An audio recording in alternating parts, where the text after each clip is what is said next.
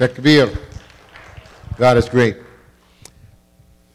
One person really can, bi'idhnillah, by God, make a difference. Dr. Blackmon, come on up. Hushanji is here? Dr. Hushanji is not here? No. So you're representing also. By the way, you know they have a bumper sticker. You laughing? I mean, they have a lot of bumper stickers. Could be anything, right? Right. Dr. Blackmon is like, oh no. Are you gonna say that? The bumper sticker that I like, and I remind people if it's not on the back of my car, if you can read this, thank your teacher.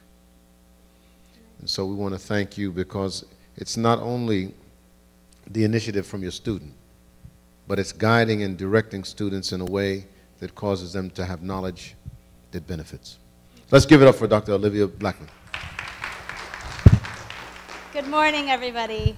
So as a professor, I don't typically use this, but I will.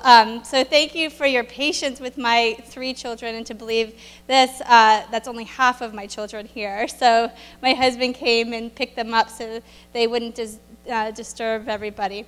So I am a professor at GW. My role at GW is to empower my students to do projects like what Ilya has done. So my focus has been STEM, which is science, technology, engineering, and mathematics, but I specifically work with women, low income, and minorities.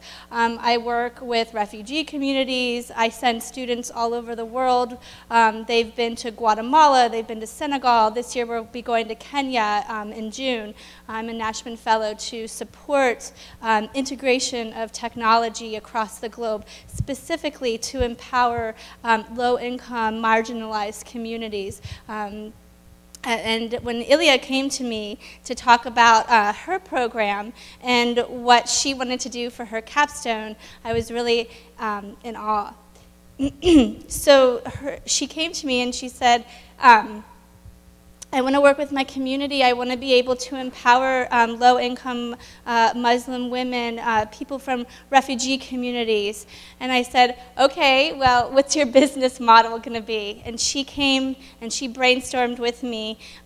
Ilya came with a lot of commitment and dedication for this project. And she was very persistent. So, she's very persistent. And I think, you know, when we have that kind of dedication, when we have that kind of persistence, that really pushes us forward. And she had a vision, and her vision was to support her community. And she came to me, she did the business model, she created a sustainable program that can support this community. She has won numerous awards at GW. The SURE Award, she's won KSIF, which is an unpaid career internship. She's won a GW research-wide research program to support sustainable programs in marginalized communities. So she did this as an outreach to serve her community. And her commitment, as I said, has been an inspiration to all of us.